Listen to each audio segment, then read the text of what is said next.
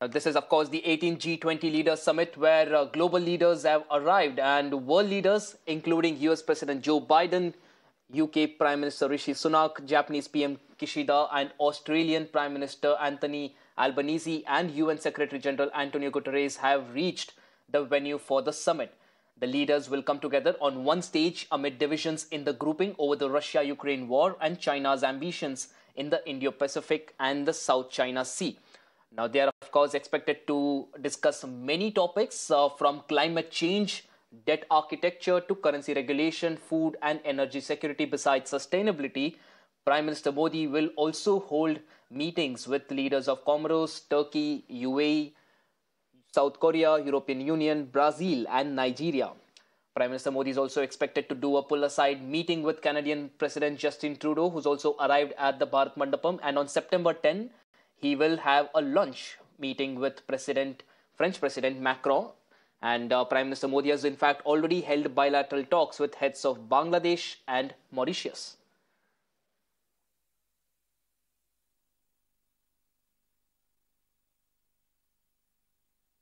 You know, we have taken the G20 right down to the grassroots level in India. The Prime Minister's vision has always been that the G20 should not be an event held only in the capital city. This should involve the length and breadth of our country in terms of participation. We are going to, by the end of our presidency, we will have hosted G20 meetings in 60 different cities of our country. Every state and union territory would have hosted at least one G20 meeting. And from that point of view, wherever we've taken the G20, the people of that state or that area have become stakeholders and partners in the G20 process. There's also been a Jan Bhagidari process. These mediums have enabled us to take the message of our G20 presidency right down to the grassroots level, making sure that every citizen today, in some ways, is associated with the G20. And as the Prime Minister mentioned the other day, he says at least 1.5 crore citizens of ours have been directly associated with the G20 in one form or the other. Out of the leadership vision and out of the thoughts and suggestions from the political leadership, we developed an organizational plan. It was decided to give focus on people, take all meetings to all states and union territories, and that's how we made a plan to have more than 200 meetings in 60 locations. We have an experience of conducting more 200 meetings across India. Well, I think the bilateral relationship is in good health, and Prime Minister Modi and I are keen to deepen and broaden our relationship. The FTA is an obvious way for us to do that, which is why it remains our priority. And as I said, hard work to go, but I hope we can conclude a successful FTA. I think we can strengthen our security relationship as well. That's something that I've spoken to the Prime Minister about. And then something I'm particularly excited about is increasing the collaboration between our incredible researchers, our scientific community, our universities. The UK and India are two of the leading science technology superpowers of the world, and I think if we work more closely together, we can create jobs, create new businesses and help solve some of the world's most pressing problems. Well, as the G20 summit kicks off in Delhi, many routes in the national capital have been diverted. In fact, in view of the diversions, the Akshardham flyover is shut today to keep the traffic movements in check. Meanwhile, security checks are being done by the police across Delhi NCR region. My colleague Abhishek brings us this report. राजधानी दिल्ली में G20 की तैयारी पूरी हो चुकी है और आज से औपचारिक रूप से G20 की शुरुआत हो जाएगी। सारे राष्ट्राध्यक्ष भारत पहुंच चुके हैं और आज से जो समिट है वो अपने पीक पे होगा और कई सारे बायलैटरल टॉक्स भी आज होने हैं। इसके मद्देनजर दिल्ली की सुरक्षा जो है काफी चाको चौबंद की गई है। देखिए, दिल्ली नोएडा बॉर्डर है जहां मौजूद हैं और यहां पे दिल्ली पुलिस के जवान आपको दिखाई देंगे, उत्तर प्रदेश पुलिस के जवान आपको दिखाई देंगे और लगातार जो भी गाड़ियां यहां से गुजर रही हैं उन सभी गाड़ियों पे मॉनिटरिंग की जा रही है। एक एक गाड़ी जहां पे जा रही है, कौन जा रहा है, कहां जा रहा है, आईडी कार्ड्स है या नहीं, इसके अलावा जो भी प्रॉपर डॉक्यूमेंट्स है उसे चेक किया जा रहा है।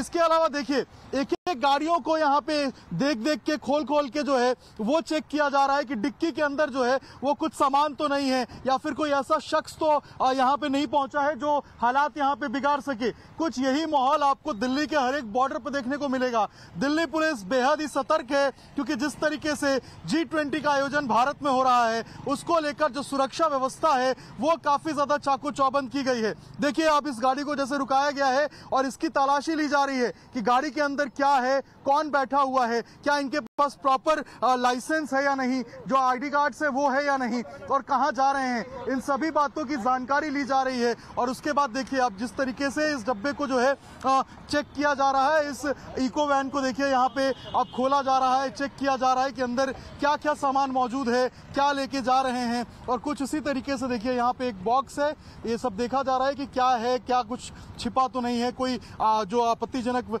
वस्तु है वो तो नहीं है, या फिर कोई असामाजिक तत्व तो नहीं घुस रहा है। इन सभी बातों का ध्यान दिल्ली पुलिस रख रही है और उनके सहयोग के लिए नोएडा पुलिस भी जो है वो यहाँ नजर आ रही है।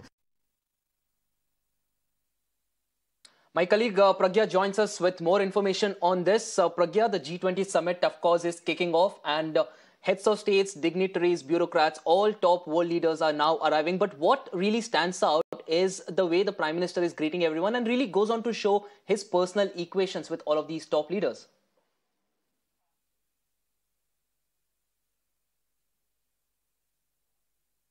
Absolutely, the way Prime Minister has greeted each one of them. In fact, if you could just see, they were walking through the cultural corridor. So they have been given a sort of experience of India's culture, civilization, and also, the growth that India has done.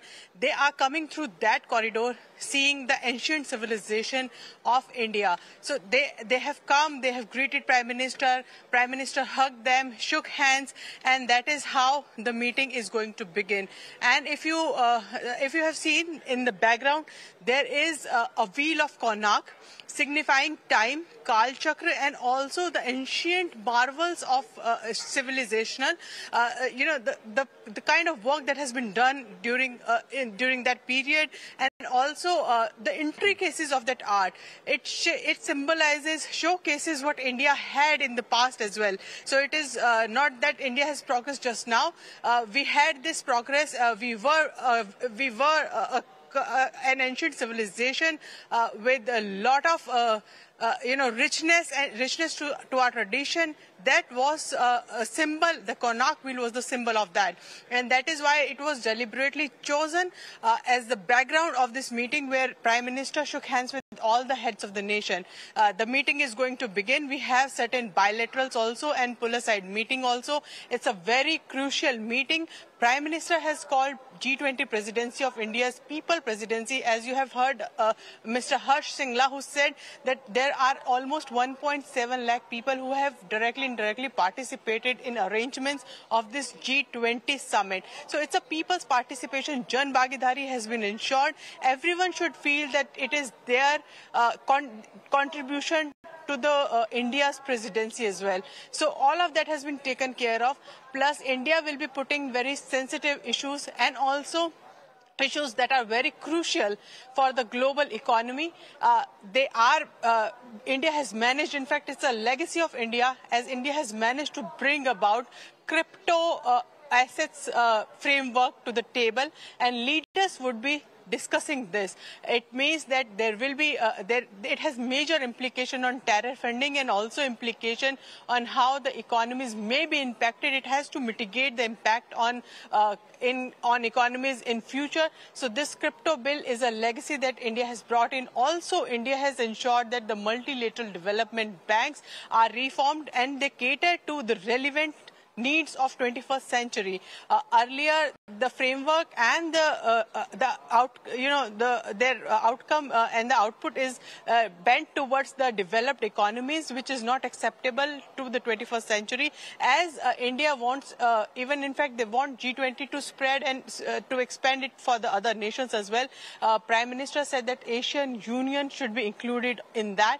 We have invited many countries to participate and to see how can they benefit from the G20 G20 nation summits. What are their concerns? Whether their concerns are included in those policies or not. If not, how can it be included, and how can these emerging economies tapped at the right time, and they will be helped in becoming a prosperous economies. So all of this is on the table, and we are waiting for the first table discussion, which is on One Earth, to start. Essentially, our logo saying Vasudhaiv Kutumbakam means one earth, one family, one future. It means we are taking care of climate for everyone. We want everyone to flourish. It is inclusive, sustainable goals. Absolutely, Pragya. Very valid point there that you made about the cultural corridor that has been set up from where the leaders are arriving. And India, of course, showing its own culture in a very proud manner with the theme as well, which says Vasudhaiva Kutumbakam. Let me take that point across to my colleague Rishabh, who's also joining us from Bharat Mandapam. Rishabh, in just a while from now, we'll have the first session which will start. And of course, this will be the One Earth session, and the focus will be on the climate action, the need for a climate action, given the fact that everyone's talking about development, but sustainable development, that needs to be on the focus. And clearly, India is now ready to take that discussion forward. In fact, not just take that discussion forward, lead it forward as well.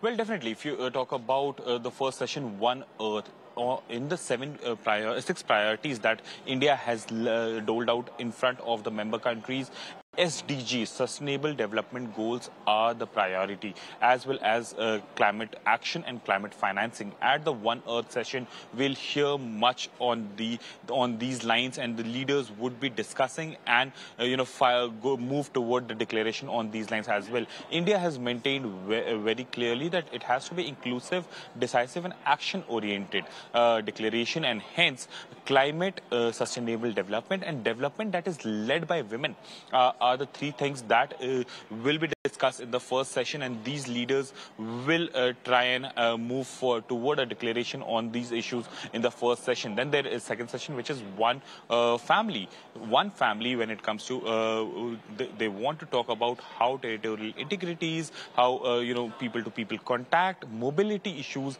need to be streamlined among the member countries, and that is something that will come up in the second session as well. There are bilaterals as well lined up, as Pragya was also pointing out. India-UK, when it comes to India-UK, there are three things that need to be discussed between these countries, and three important things actually. The first one is the FTA, free trade agreement, that is has been pending for quite some time. The day Rishi Sunak took over as Prime Minister of United Kingdom, that was actually the deadline for the FTA to be signed. Since then, we haven't heard much on it. There have been meetings definitely between India and UK on that. India and UK at this bilateral meeting would like to streamline that. Second is the mobility issue. How easy will it become for Indians to get a UK visa? Remember, there was a time when the EU visa wait was about 2 years. The High Commissioner had discussed about this with the Foreign Ministry and has assured that the waiting time will be reduced. That thing will definitely come up when the leaders meet. The third and most important one, the Khalistan issue. We have seen Khalistan for extremism in UK against India, an attack on High Commission as well earlier this year. That will definitely be discussed. Rishi Sunak has already said that he won't tolerate any such activity on UK soil, but definitely when the leaders meet, these things will definitely be discussed. When it comes to Japan, India and Japan have been regularly meeting. Be it Ms. Well, absolutely. Thanks a lot, Rishabh, for getting us all of that information about the agenda today at the G20 summit. Of course, it is kicking off. We're seeing how delegates and top world leaders are now arriving at the Bharat Mandapam, and how first there'll be a session, a One Earth session, followed with bilaterals with UK, Japan and Italy. But we'll keep a focus on that. Meanwhile, it's time to shift our focus to some other major development from across the nation.